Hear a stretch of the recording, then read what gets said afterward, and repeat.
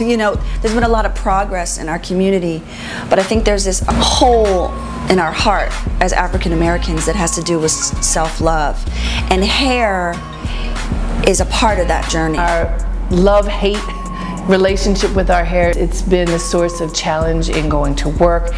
Can I be natural and still excel? You know, how do you exercise and wear your hair? I chemically straightened my hair.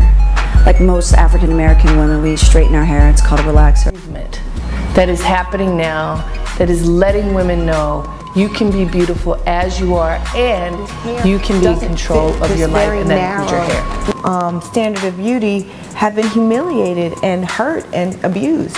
And so when we talk about being liberated and having agency over our own hair, it is no small thing. It is no small thing. It's another freedom ride.